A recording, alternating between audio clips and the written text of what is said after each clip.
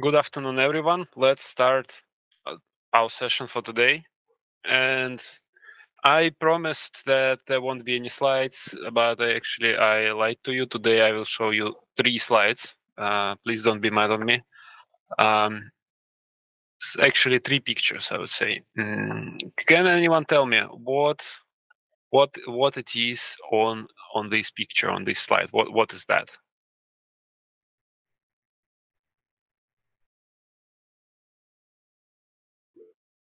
Boris? Is that a form to pour concrete into? No, it's a ship. Oh, it's a ship. Sorry. Yeah, and I don't know if you can see it from here. It says USS South Dakota, New York Shipbuilding Corp. It's a ship.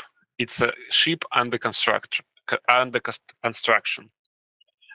Hope you see it now. Can anyone tell me what are these walls? Why we have these walls? Why should we waste valuable resources, metal, into building walls inside the ship? Vyacheslav?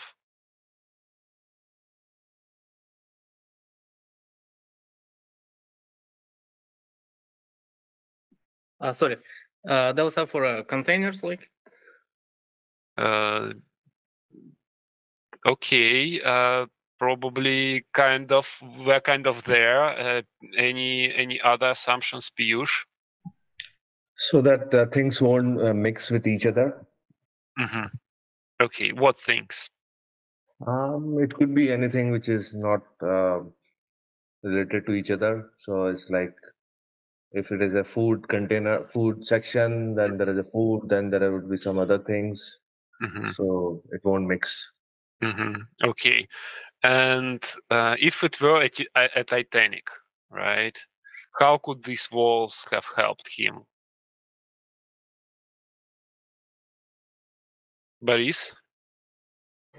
Like a ballast system? Yes. And let me uncover this more. So one more picture.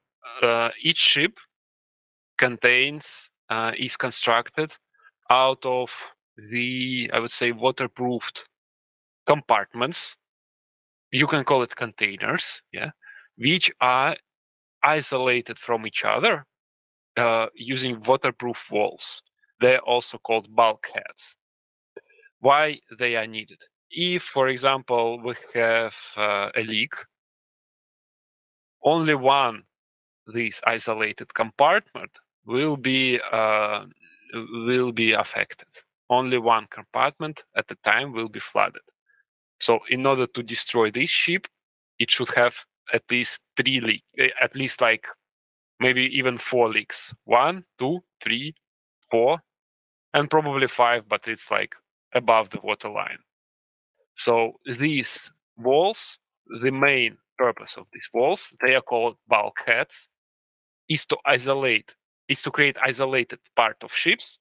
So in case one part of a ship is flooded with water, it doesn't go, it doesn't sink immediately. And why I'm showing this to you?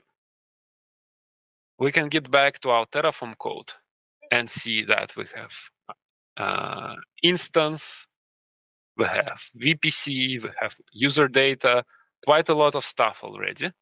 And what will happen if we want to, for example, update an instance and accidentally change something in our VPC and, for example, mess up our routing?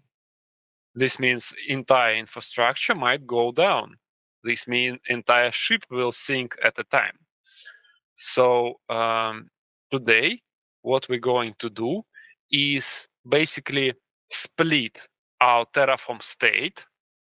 Similar way we have this folder as a remote state, we'll have several more folders, several additional isolated compartments that will allow us to reduce the probability of messing up the entire infrastructure at once, which will reduce our blast radius. And we will start And I will call these compartments levels. Level 1, level 2, and actually I will rename this remote state as well into let's say level 0. And this should be a folder, not a file.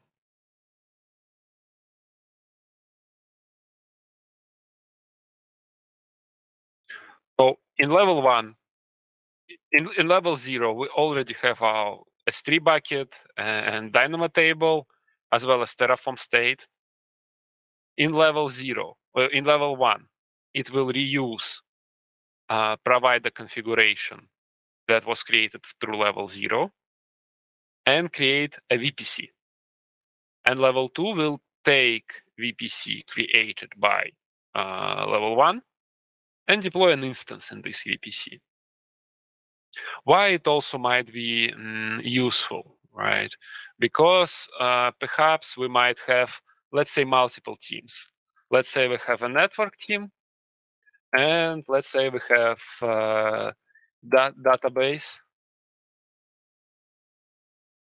and let's say we have, I don't know, DevOps team. So network team might be responsible for VPC. Database admins might be responsible for your RDS instances. We'll cover them later. And DevOps team, let's assume they are responsible for provisioning EC2s, right?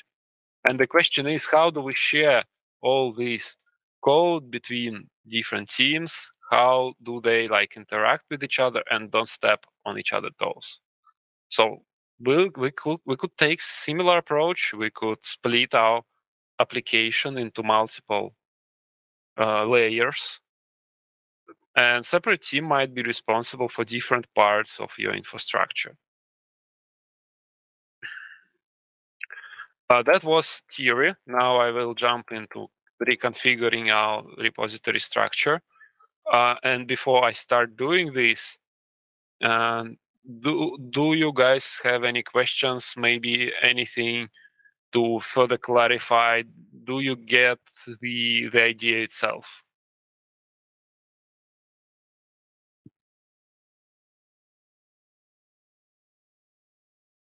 Yes, Piyush. Yeah, if you can quickly explain again about that folder, these folders, or the one which we discussed yesterday about the remote state quickly. That would be good. Sorry, you need to formulate this question again, and please take time and to write a message for that. Right.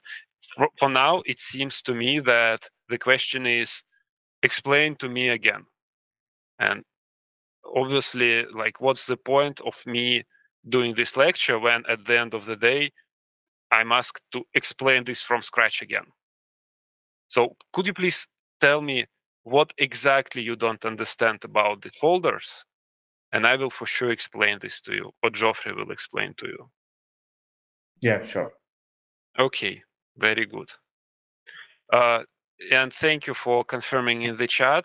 And let's and the good question actually from Abina. Do they have to store on the same remote state? And the answer is no. We'll be changing this key, so they will share the same bucket, but state files will be different. And in fact, we can call it different Terraform states, and that's the correct term. We'll split our infrastructure into multiple Terraform states and put it in different folders called level 0, level 2. And I will start with our obviously level 1, which is network. Let me close all this. And yeah, step 0, create a branch.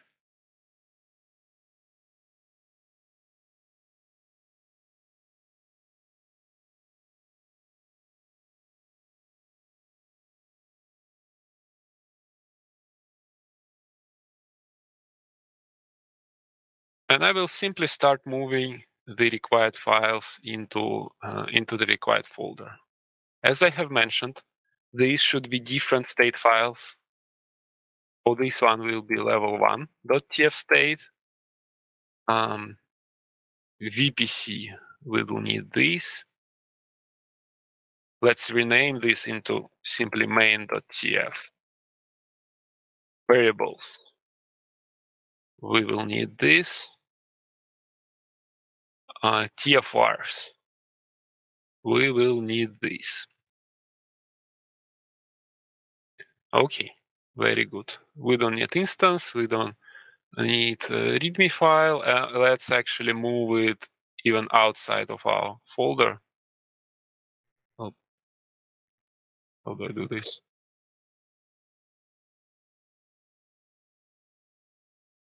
Come on, VS Code. But let's try it this way. No. README is already where it's supposed to be. So same situation.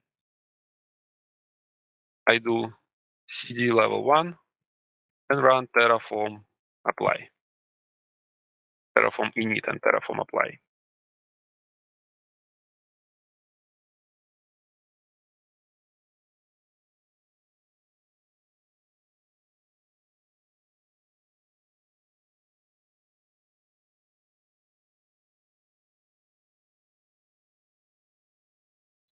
"24 resources to add, only ones related to VPC. We don't have yet our instance because it's like over there.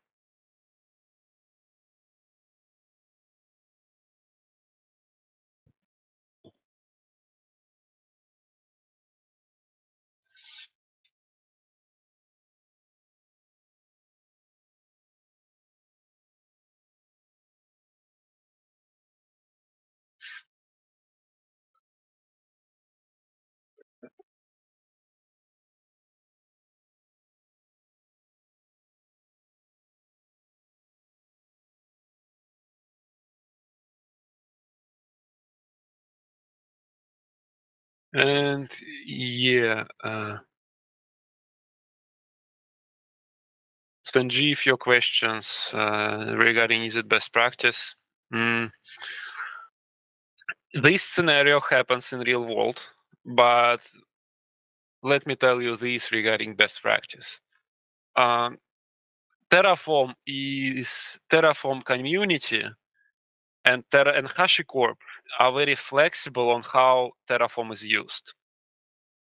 And the question is the best industry practice everyone follows in real world scenario? Is what I'm showing as a best practice.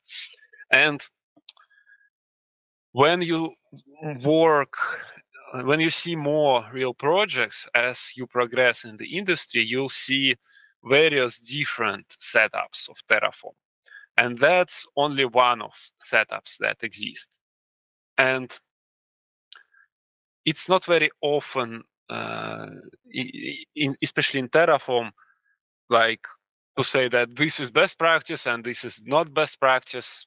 Yes, there are some general rules, but overall, the idea is there will be multiple ways of preparing Terraform. There will be multiple ways of organizing your code. And this is what I'm demonstrating is one of these ways. And second question, will it make sense to name folders like network instead of level 0? Might be. It's all up to you. If you want, you can call them network.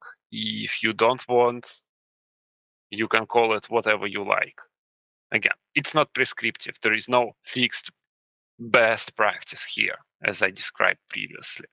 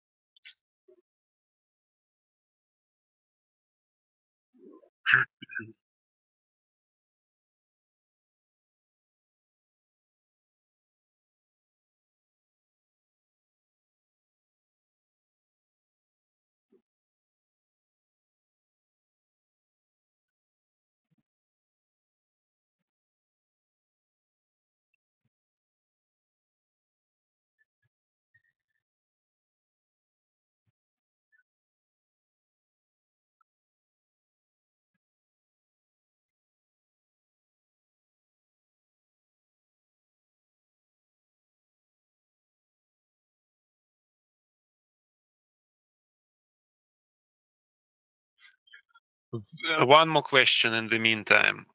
Will this approach help to mitigate any issues when the Terraform version gets upgraded to higher version if we want to migrate to higher version piece by piece at a time? Yes, this will slightly help. This will allow you to refactor and upgrade your Terraform versions in smaller chunks. You'll have to rewrite less code in a single approach, in a single attempt. And yeah, of course, if in case something goes wrong during this update, as I described previously, it will affect only smaller subset of infrastructure. So yes, totally, it will help. But yeah, Terraform version upgrade is overall like complicated process that should be properly planned, and that's not just like we start using folders and everything is okay. It's more significant effort required over there.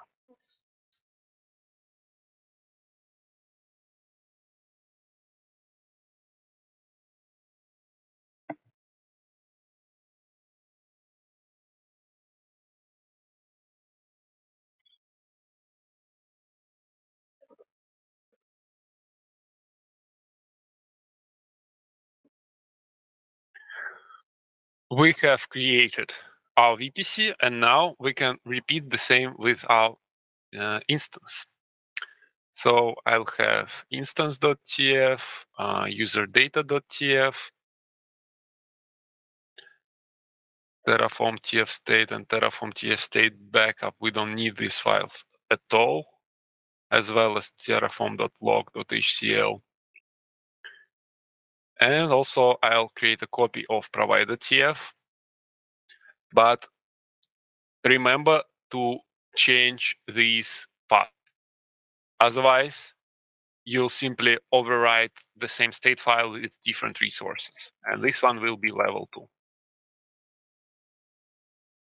We had everything saved, and let's run Terraform apply again.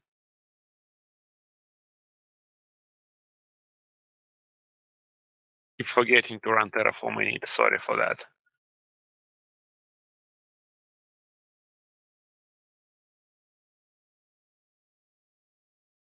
Yes, the key for each state, for each level, should be unique. Each folder should contain its own key. It's basically it's a path to the state file for our bucket. And now we're splitting our infrastructure into 2 multiple state files.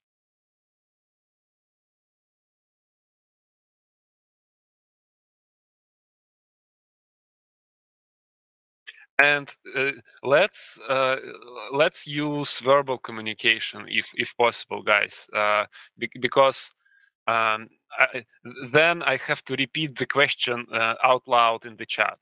You can always raise the hand, and I'll be happy to have a discussion. So let's try using chat for questions less and prefer talking out loud.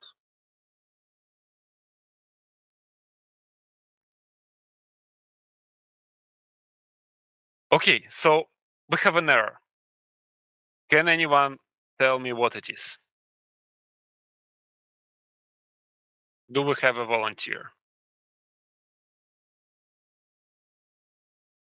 Sanjeev. Yeah, you referenced another resource which is now not in the same level. It moved to a different level. So you need to fix exactly. that. Very good. So here's the thing: we still have these variables, but they no longer available here.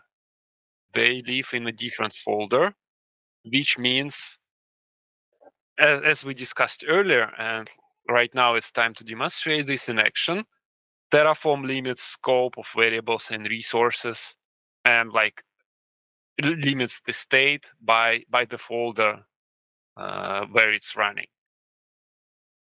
We need to invent some way of communicating these variables outside of level 1 into level 2. And there is a feature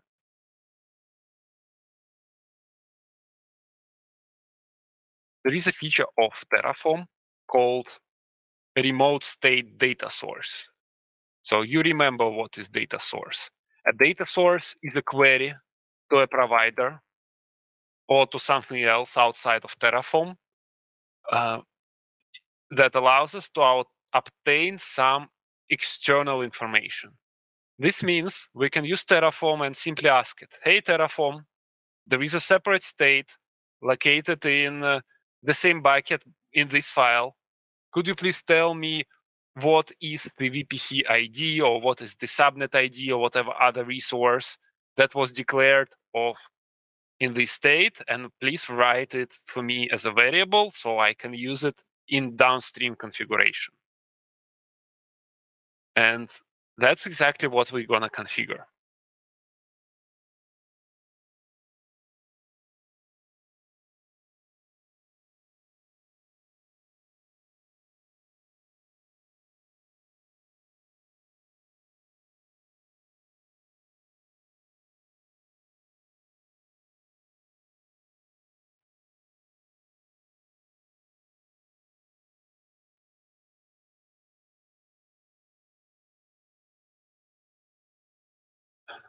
For this purpose, as I mentioned, we'll create a data source. Let me put it into a separate file.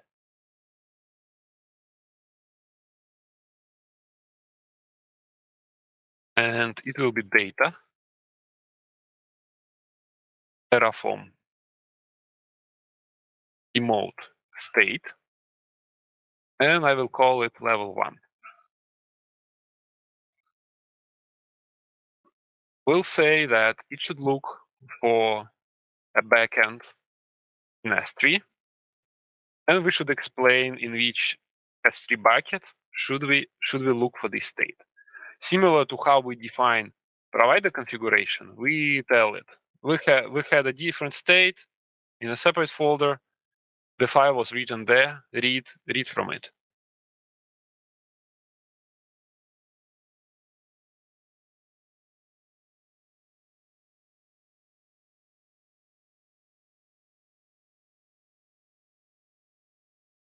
And there is a raised hand. Yes, Boris. Sorry, you named it level 1, and it's inside of level 2 folder, I believe. Yes, it is correct. So what this data source represents? It represents level 1. Yes, where we are. The data source itself is declared in level 2, but it returns data from level 1. That's why I called it level 1. And I got it. You're pulling level 1. Yes. You're pulling from level 1. Got it. That's right. Yes. And I call it, it's better to call it, it's better to demonstrate in the naming what we are calling instead where we are, because we might have multiple remote states of this kind. Sanjeev? Yeah, so earlier you created you're cross-referencing the attribute from one resource to another resource by the ID or something like that, right? There you had basically you're mapping between resource blocks. Here, your requirement becomes that you have to have the resource already pre-created in the state file, in the level 1, right? Yes, that's right. And now we will apply using several Terraform commands. Obviously, we'll first apply level 1, create VPC and everything, and after that apply level 2. And obviously, it is not possible to create EC2 instance in a VPC if we don't yet have this VPC, right? Right. Okay. Yeah, but that's the point actually. So when we need changes only in our instance, we don't have to run Terraform plan, for example, and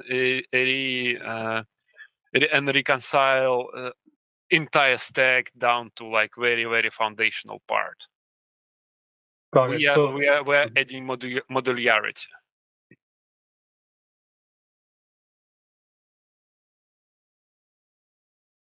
You wanted to ask something else? Yeah. So So there is a depends on also, right? That's actually explicit dependency here. Just whoever is writing the code is creating requirement. So that's just a logic that we are building pretty much, correct? Yes, Okay. but depends on is slightly different. It will not help here. Okay, thanks, Radimir. Okay, and how do we use this information? So first thing first, we need to define what we want to expose through Terraform outputs. So we'll have outputs.tf, and what we need. Let's check. Let me put this one side. So we have subnet. Okay, we can do this. Output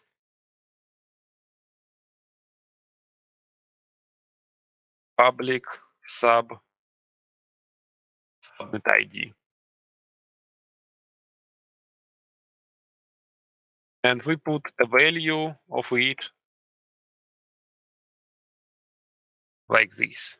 Value equals AWS subnet. And here's a trick. We can create a list of all subnets and take its IDs. So what essentially it will create, since we have count and we specified asterisk, means everything is list or similar to that. Subnet 1, 2, 3, subnet, BCD, and so on. And you'll see this when I run Terraform apply. So perhaps we might need private subnet ID as well.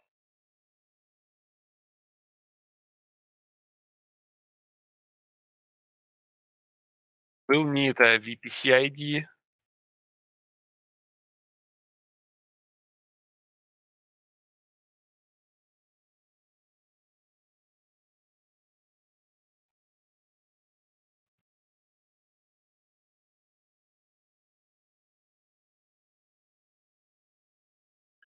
And probably that's it.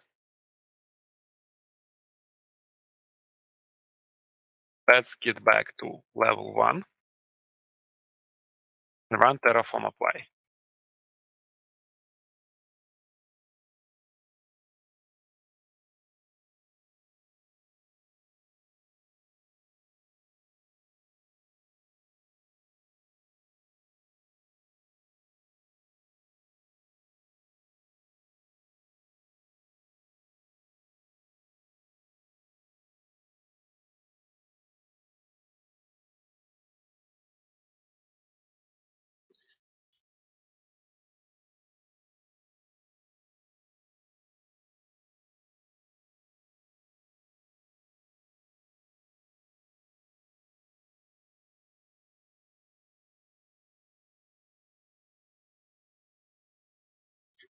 And here we are. We have changes to outputs, and just like I described, a list of all private subnets, list of all public subnets, and VPC ID, which is a string.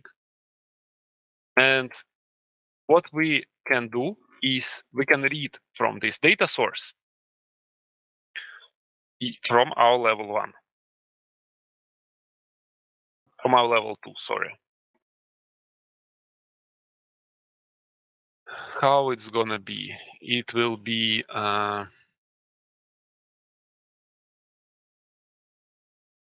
data, Terraform remote state level 1, outputs, public subnet ID. And we'll put it in the first element of this list. Same thing with our, actually it's a private instance, so we need to have it, to call it private. Private subnet ID.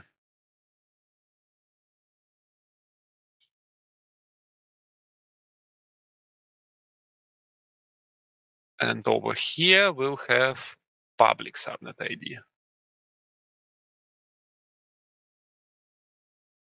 And also somewhere over here, yes, we'll need VPC ID.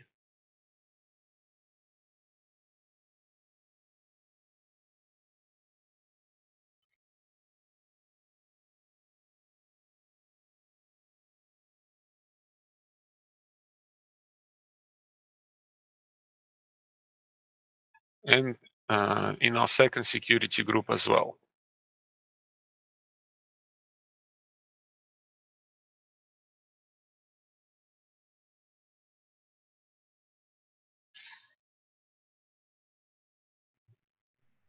Let's try. Let me make sure that everything is right, especially provider config. Yes, it's level 2.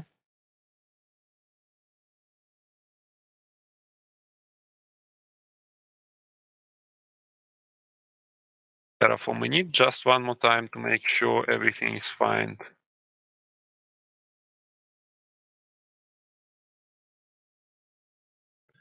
And we forgot to declare our environment code.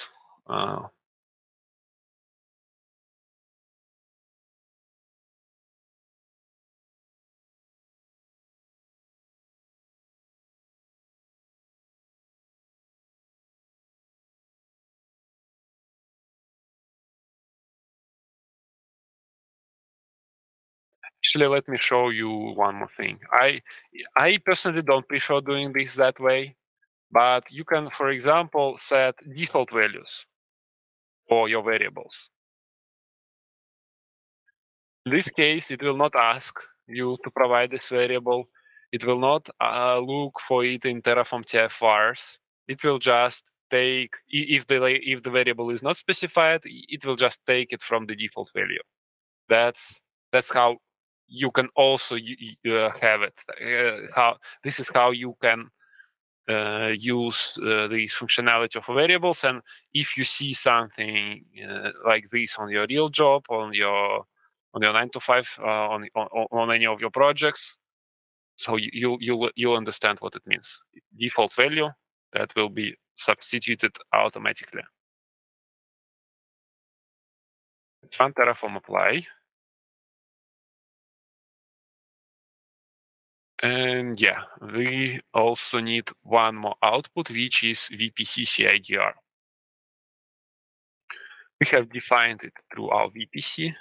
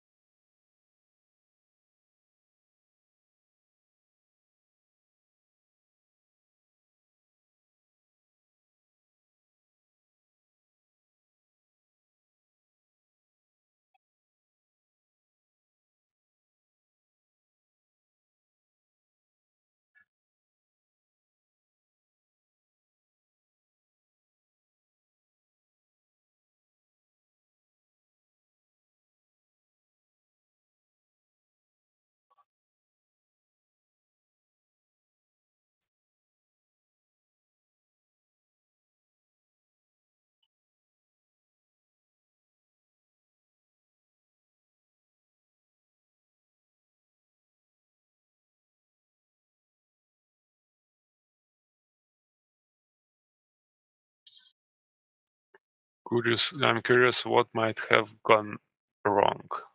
Just a second.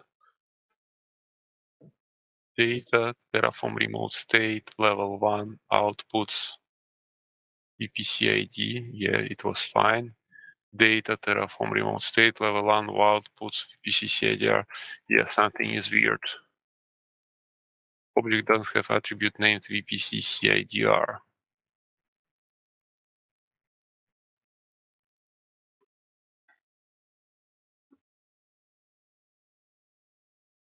CIDR.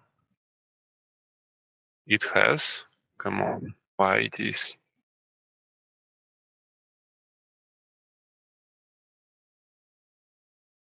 try one more time.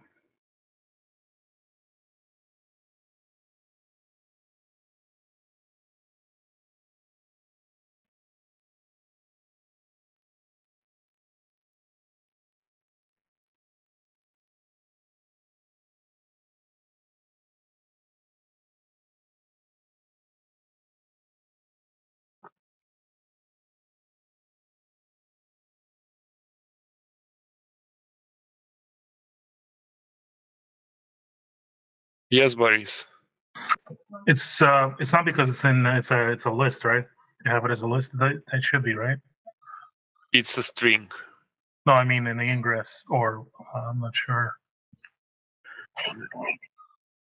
Let me do just this for 1 second. 1.0.0.0 slash, let's say 8.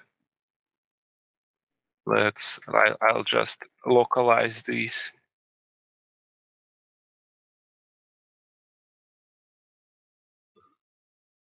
VP data Terraform remote.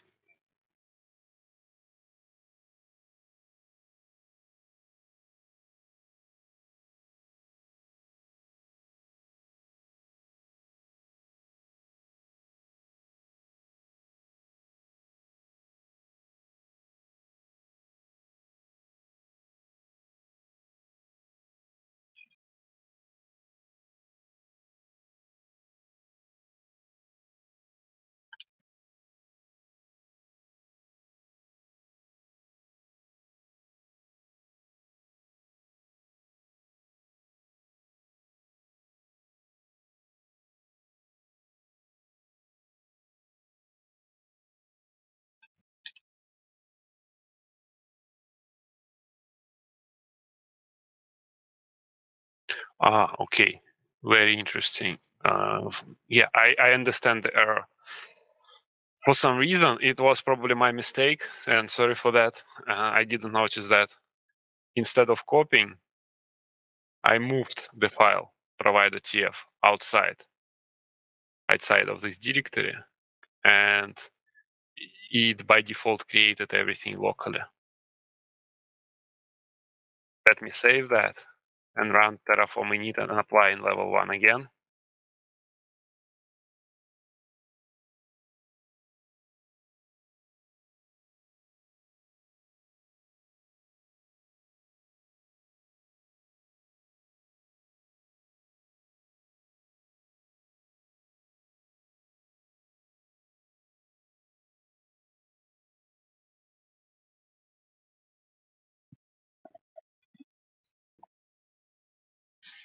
Okay, now we no longer see anything in Terraform df state. We don't need these files. Let's run one more time Terraform plan to make sure we're still on track.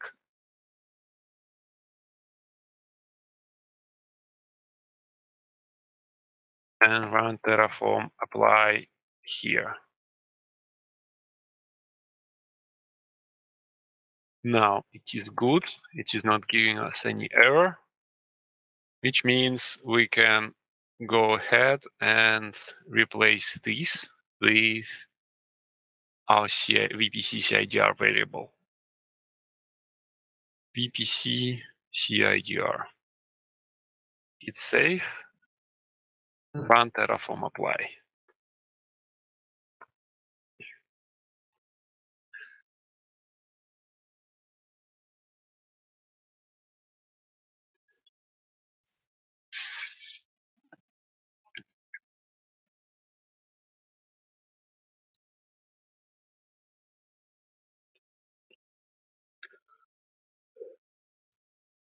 Let's commit everything.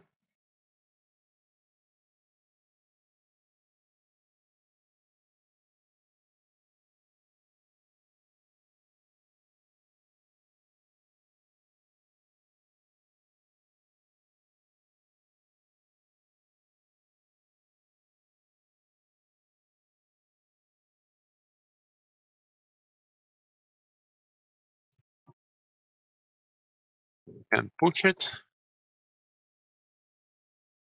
and create a pull request.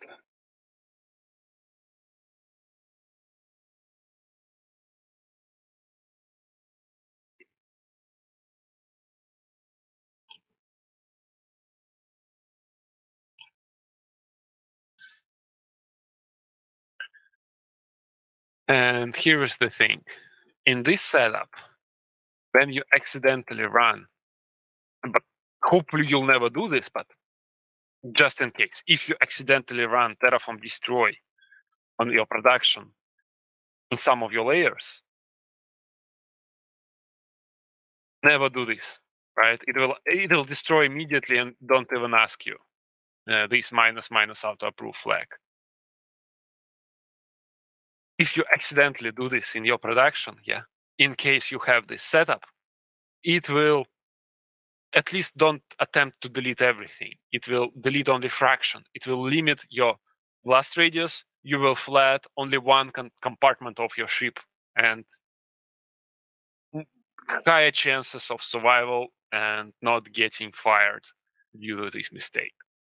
That's the point. That is the purpose. Does it make sense? Do you have, guys, any questions?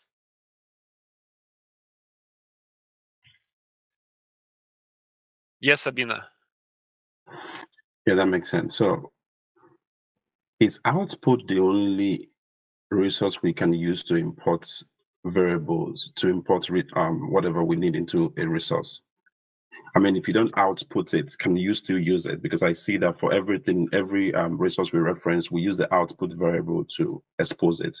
So are there other ways, or is it compulsory for us to use output before we can read the remote state? We need to explicitly define this is an output in our downstream state over here. Here are our values. They all have corresponding output, and we can we are reading this output in our using our data source. Okay, so that's kind of streamlined my question. So for any whatever you don't output, you can read it from another state. That's what it means. Yeah, that's right. Okay, thank you.